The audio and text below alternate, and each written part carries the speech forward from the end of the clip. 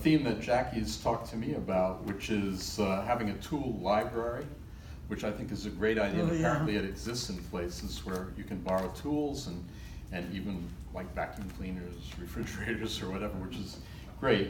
I wrote this before I found out about that, but it's in that spirit. It's based on something that I read in the New Yorker, so it's a true story. It's called The Transmigration of Tools. He directed his next of kin to give away the tools, the sanders and mallets and scrapers, bit braces, chisels and fluters, assembled lovingly over decades, many impossible to come by nowadays, or custom made by himself for his work as a shaper of primordial elements, wood and stone and metal and bone.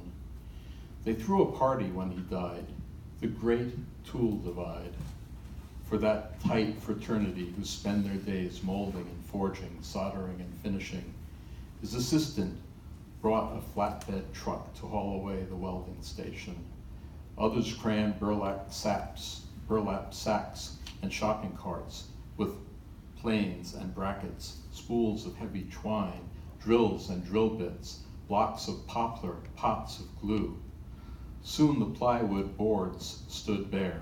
Only the stencils remained of handsaws and pliers and reamers, penciled ghosts of a life given to excavating the stubborn densities of matter.